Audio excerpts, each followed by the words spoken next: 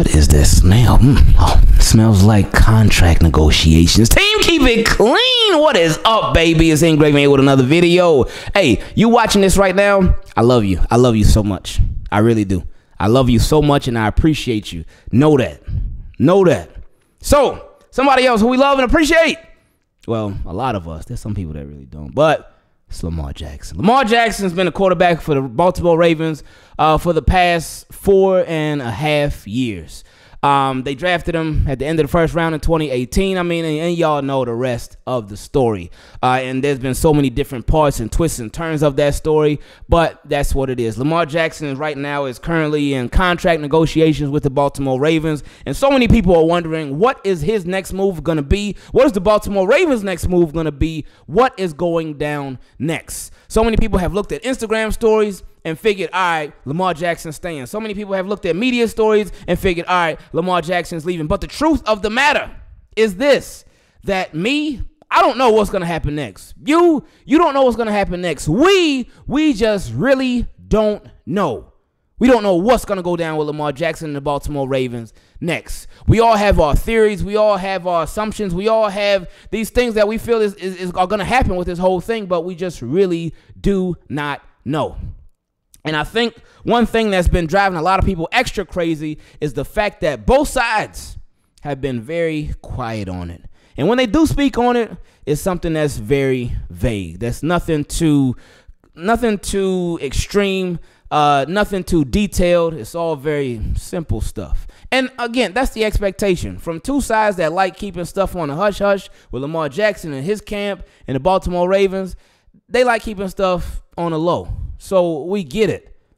And we're going to see what happens next. We just got to wait it out. But Jeremy Fowler, a couple days ago, he wrote an article on ESPN.com. And this part of the article was called, "Will Jackson Return to Baltimore?"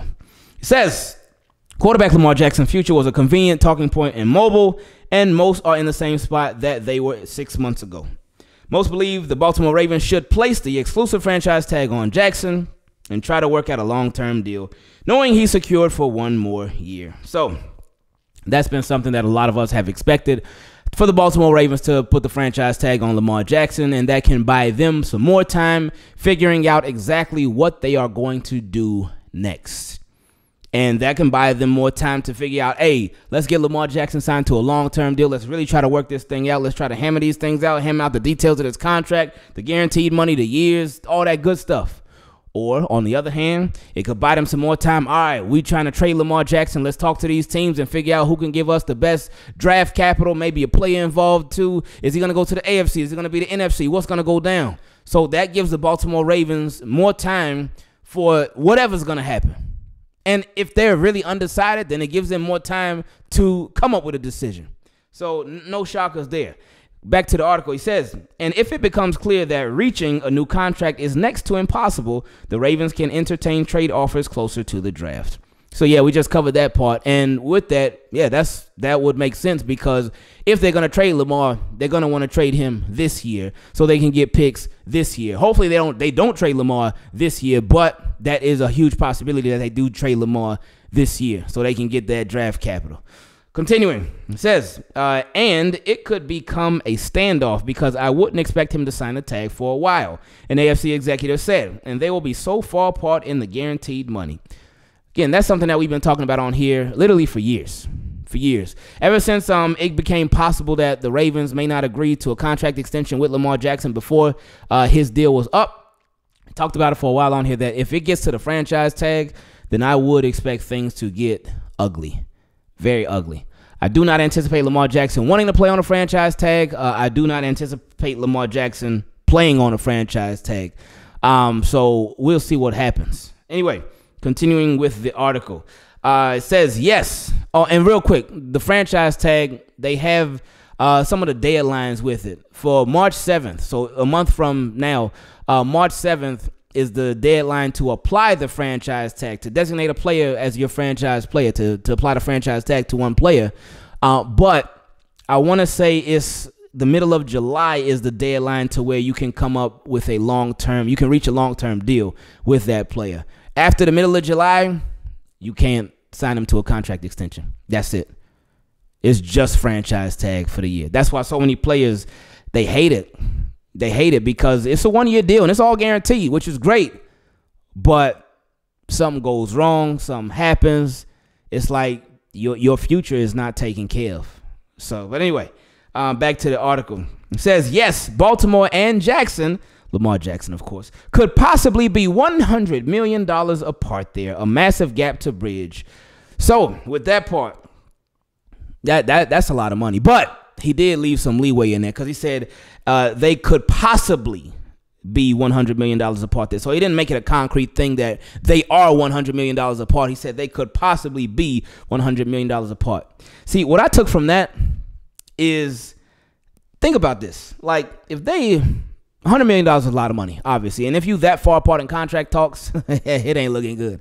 But even if that's not the exact number of how far apart they are, if you take that number and split it in half, how much is that? It's 50 mil. That's still a significant amount of money to be far apart on. It still is. So my thinking is for this, when there's smoke, it's probably some fire burning there somewhere. It probably is. Again, is it $100 million? We don't know. Like I said earlier, there's so much stuff that we just really do not know. We don't know. But with this article, with this part of the article, even if it's half of that amount, 50 mil, that will still be a lot of money to be far apart. Even if you take the 50 mil and split that in half, even if it's 25 mil apart that they are, that's still a lot of money. That's significant money. Even if you split that in half, what that's 12.5 mil, I think it's 12.5 mil. Whatever it is, that wouldn't be as significant as the other ones, but you get what I'm saying. So that's a big number, and this is potentially a really big number to be far apart at. But hey, again, you got time. You got time. If you really want to be technical, yeah, you got till the middle of July to get this thing worked out. That's your ultimate deadline. But so much depends on what you really want to do, what you really want to make happen. Are you trying to sign him to a long-term deal? Are you truly trying to sign him to a long-term deal? Or are you planning on trading him? Or are you like, you know what, whatever, we ain't gonna make this happen. And we're not trying to either. What is your goal? So that's just something that we don't truly know.